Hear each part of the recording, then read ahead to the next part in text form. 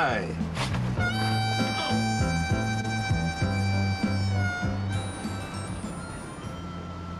Now, don't you make one sound, Alasdair Cameron, when I take my hand away. Aye. Aye, you're a Cameron, all right. Of all the thrawn beggars. But how did you know it was me? I knew you were on the island. And no other boy has the wild streak of the Camerons. Your father all over again. But who are you? I'm Duncan Moore. Ha ha! What are you doing here? I heard Murdo Beaton and another man leave the house. I thought it'd be a good idea to follow them. The London life has not taken the heel and blood from you, but... Whoosh now. He's using that lamp again. Right, heave, now! Did you see who the other man was in the house? Only from the back. He's the small one. And the third man down there? I've no idea. Ah, that long red fellow Murdo Beaton is at the oars.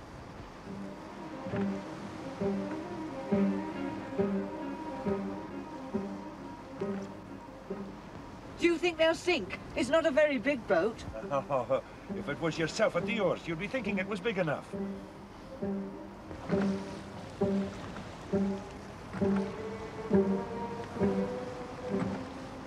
What's that building down there? Oh, that's the salmon fisherman's bothy. You can see one of the nets there, spread out on the drying poles. A seal made an awful mess of it.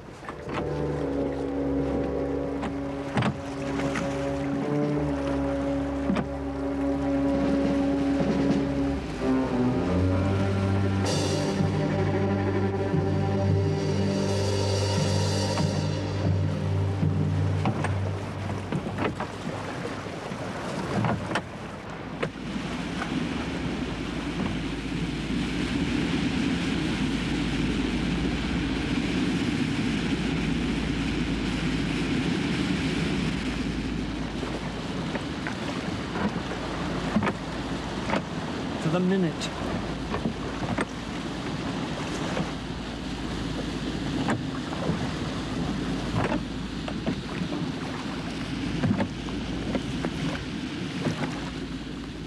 This place has the name of being haunted. By me, mostly. Many a good salmon I've lifted from the pool back there under the falls. But are you allowed to? I thought... The Lord puts the fish in the river, and they are there for the taking. As long as the keeper isn't after catching you at it. But who do the fish belong to? Whoever has the lodge. Shh now.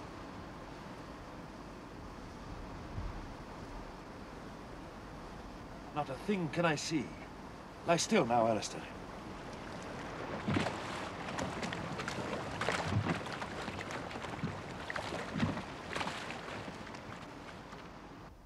Three men went out in the boat, and now there are only two.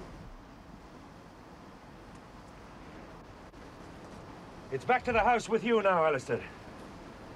You'll need all your time, or the red fellow will be at your heels. Do you think you can manage? I think so. And if you can't, I'll come with you. But I'd rather be on the heels of that fellow with Murdo Beaton. I'll manage. Right then. Away you go. If you make your way up to the croft by the drain, you can't go wrong. Come back and see me tomorrow. We'll have time for a talk. Aikavamaha!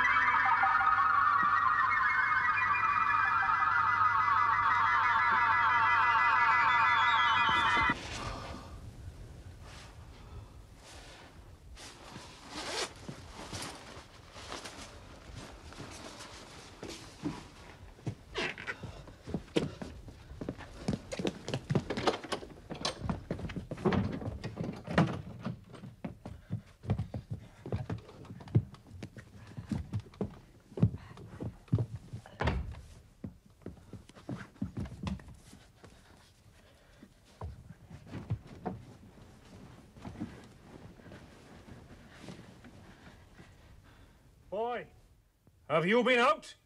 No!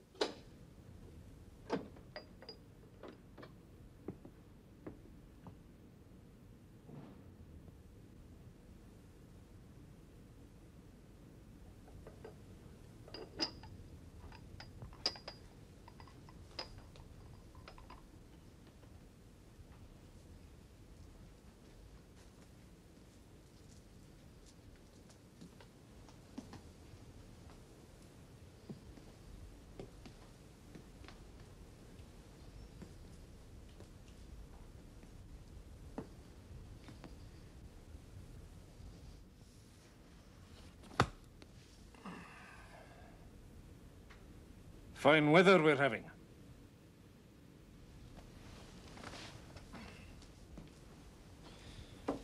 It's time I was milking the cows before going to the kirk. You'd best stay at home, boy. The service is in Gaelic. And no playing outside, mind. Today is the Sabbath day. Can't I just go for a walk? Seems a shame being cooped up in here. I expect you will please yourself.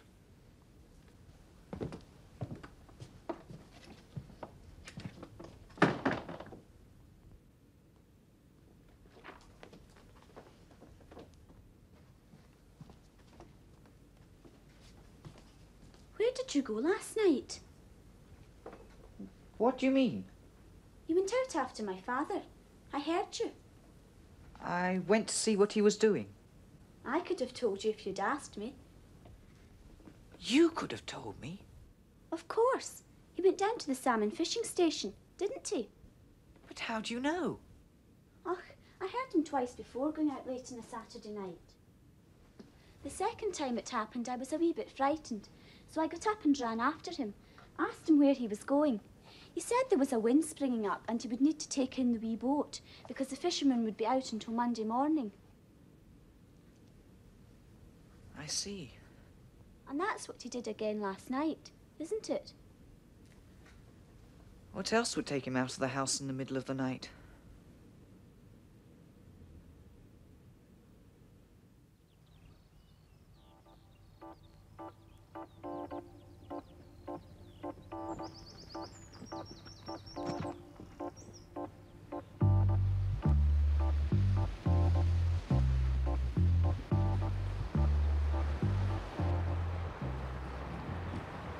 Good day to you, Alasdair.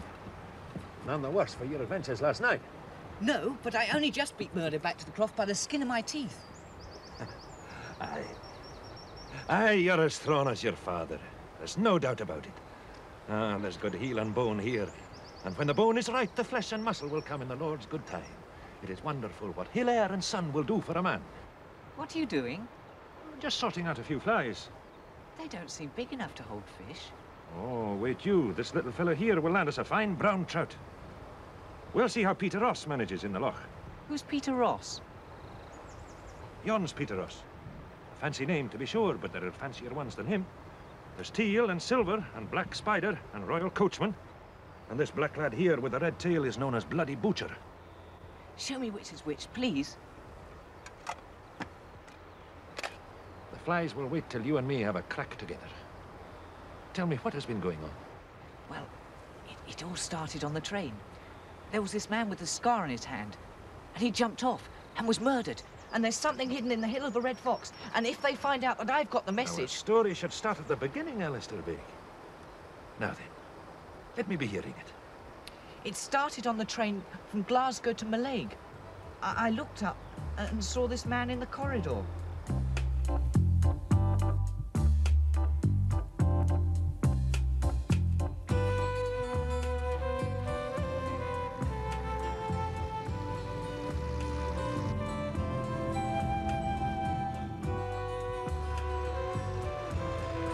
Who's that? A party from the lodge. The fellow who waved will be Major Cassell. The other two will be his guests. Some of those lads from the south with their expensive gear. They're not fit to catch a cold, let alone a good brown trout. I read the story of the killing in yesterday's paper. But the rest, you've kept it all to yourself. Yes, I didn't know who to tell. And you were afraid something might happen to you. yes. The message the man with the scar gave you. You hadn't shown it to a living soul. No! You do believe me, don't you?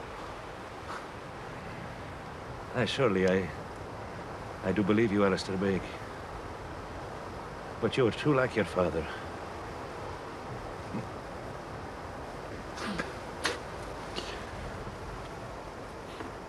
You must give me time to get used to being an old man. I'm not a boy any longer.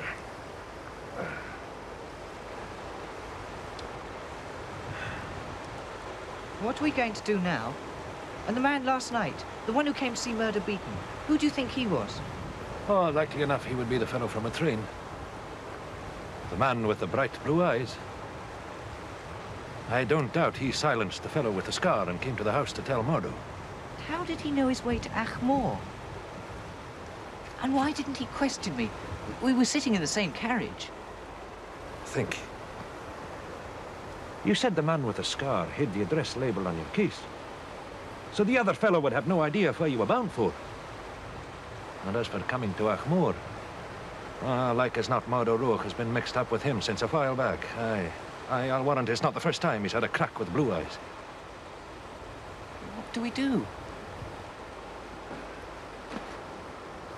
First, we go back to my house. Maybe we should go to the police. Aye, we could. But I've known for some time that the Red Fellow was up to his neck in some dark doings. And it is the habit in this place to steer clear of the police where our own men are concerned. We kept our own laws before the English brought theirs to the Highlands. It is the old law that will try Murdo Roach in the end.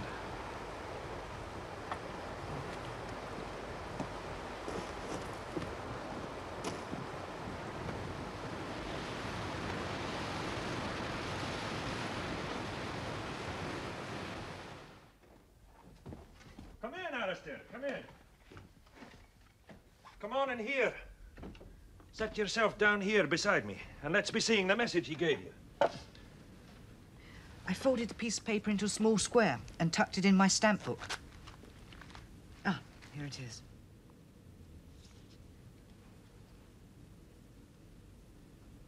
It's not here.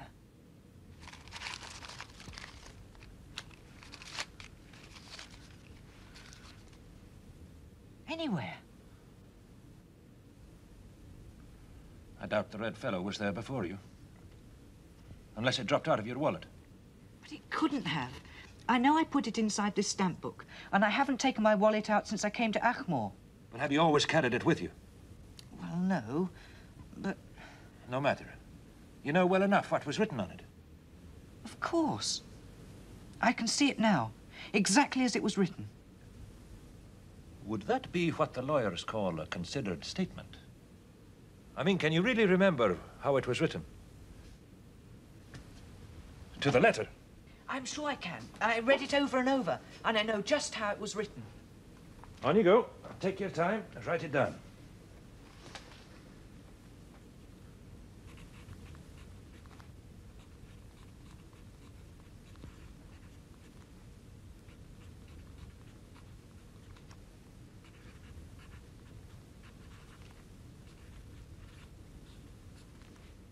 D15.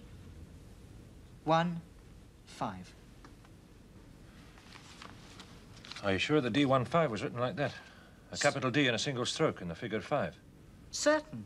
Then how do you know it's meant to be a 1? But what else could it be? It might be an I. Well, yes, it might have been DI5.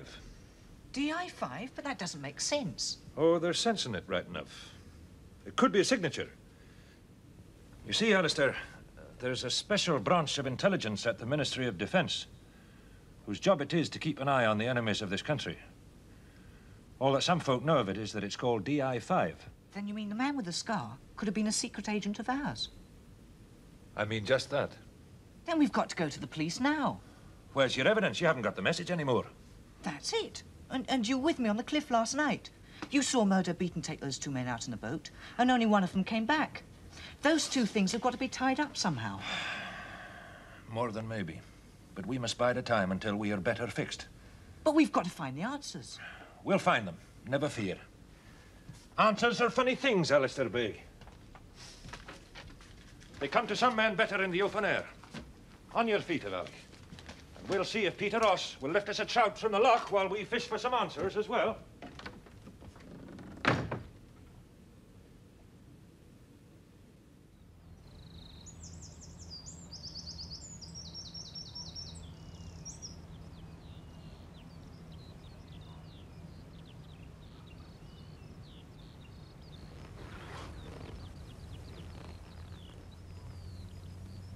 Oh, you have a dour look on you like your father before you. What is it now?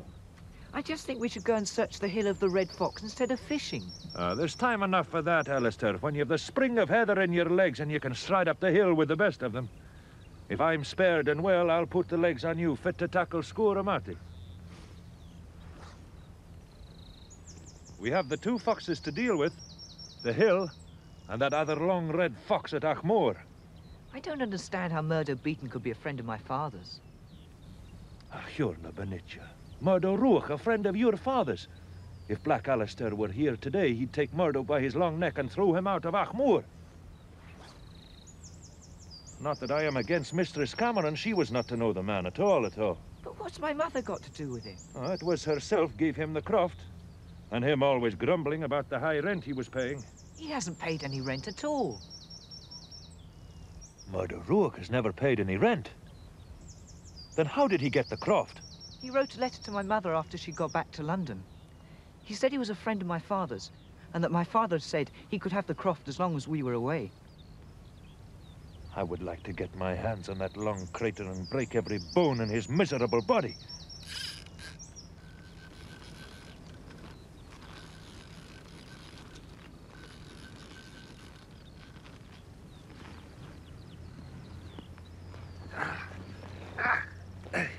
There you see, Peter Ross didn't do so badly, eh? Don't look surprised, but maybe we are more important than I think. Make no sudden movement and take your time about it, but just glance over at that hill beyond the end of the loch. Easy now.